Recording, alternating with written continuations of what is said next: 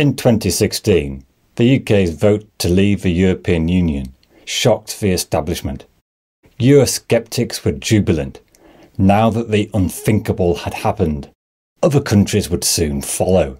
Frexit, Dexit and Nexit were suddenly all on the cards. Plucky Britain had showed the power of taking back control.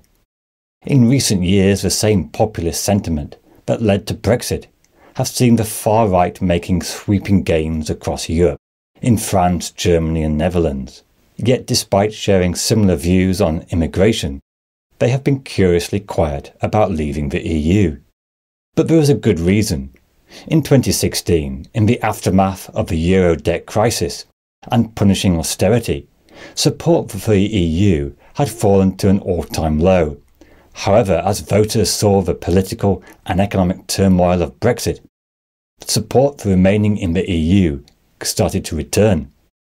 This is the story of how UK's disastrous Brexit provided an unexpected tonic for the European Union.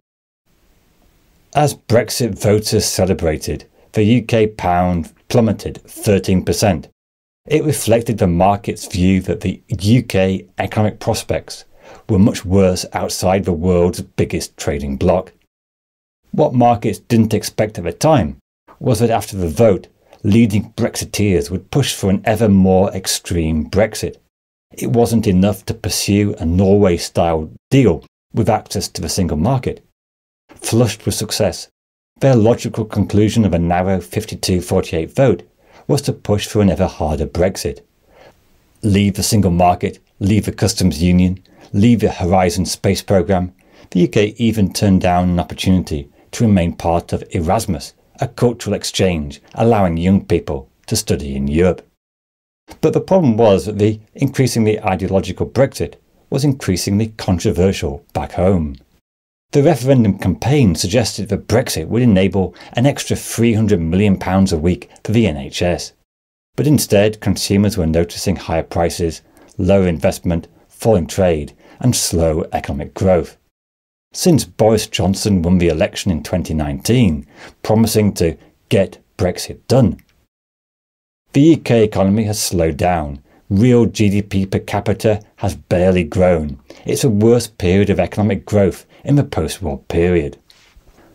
And whilst there are many reasons to explain low growth, Brexit certainly hasn't helped. Independent studies suggest Brexit has cost anything between 2 to 10% of GDP.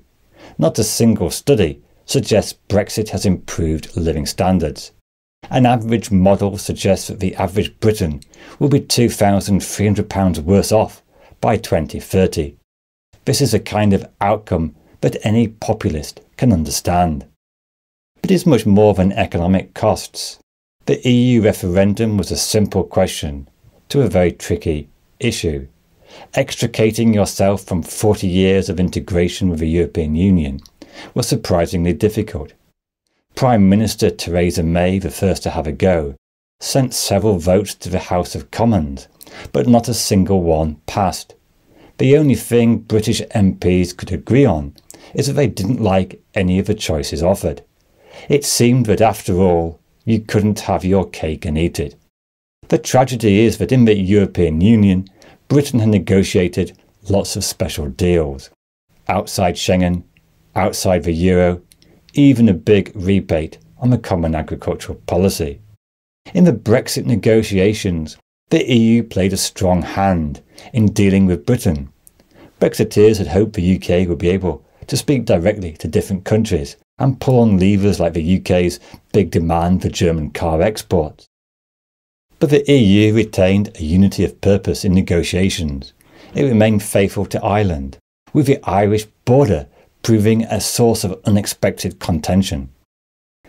Post-2016, there was to be no more special deals. Whilst the UK delegation often arrived badly prepared, the EU had a very clear and simple goal: make sure countries were not rewarded for leaving the European Union. It's not rocket science, but the EU had no incentive to offer the best of both worlds. If you were going to leave a single market, that's fine, but don't expect the same benefits at the same time. And the reality is that the negotiations were a far cry from the easy promises of a referendum campaign. As the economy slowed down and political instability increased, the British electorate quickly turned away from Brexit. Brexit is now hugely unpopular in Britain, with a big majority regretting leaving. It's rare to find someone under 40 or 50 who views Brexit as a big success. Boris Johnson may have won the 1929 election on the premise to get Brexit done, but 5 years later, and Brexit, the flagship policy of the Conservative Party, is barely mentioned. The problem is that after a period of stagnant wages and record immigration levels, it's very hard to answer the question, what exactly are the benefits of Brexit? From afar, the UK's struggles with Brexit have been met with a degree of schadenfreude, the once stable and tolerant Britain becoming an angrier place of division. With lorries stuck in Dover, Brexit was an excellent advert for staying in the EU. Before 2016, Marine Le Pen's National Front openly toyed with leaving the European Union. Shortly after the vote, she said the British had seized the extraordinary opportunity to escape servitude. But 8 years later, and the policy of Frexit is quietly forgotten, even as her party do very well in election. The French are increasingly pessimistic about both their economy and the future, but at least they can take some comfort from the fact that things are worse in Brexit Britain. Brexit was not without problems for the European Union. The negotiations were time-consuming and diverted attention from more pressing problems. The UK is a major trading partner with Europe, and the impact on trade has damaged some EU firms. The biggest hit has been from UK exporters losing out, e.g. especially food manufacturers hit by new trade deals. But the loss of British cheese exports to Europe is barely noticed at all. It's not as if Europe doesn't have any other cheese producers. Despite the raft of economic problems of the UK, Brexit has been relatively minor for the European Union. In fact, it has also created some new opportunities, such as British firms relocating to the single market to avoid customs duties. There is even a risk of London losing its place as the dominant role for European finance. Brexit has also focused minds in Europe to plan a new European project without the recalcitrant Britain holding back integration.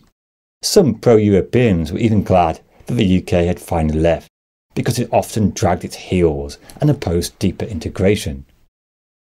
But this dream of ever closer European integration is not without new difficulties. Recent events have caused the problems of Brexit to appear relatively minor. The migrant crisis, the Ukraine war, the cost of living crisis have caused a new wave of anti-establishment feeling. So far this hasn't extended to wanting to leave the European Union, but there is still some fraying at the edges. Without the example of Brexit, it is possible that this wave of popular dissatisfaction would have gone more to the European Union and perhaps less to national governments. At the end of the day, Brexit is widely seen as a mistake, both in the UK and in Europe. It has dampened sentiment to leave the European Union, but as time passes, this will fade from view. The EU Commissioner Joseph Borrell said that Brexit was feared to be an epidemic, but it has proved to be more of a vaccine. However, some vaccines can become less effective over time. Is the EU doing a good enough job? And why are countries like France experiencing a real economic crisis? This video looks into all the details.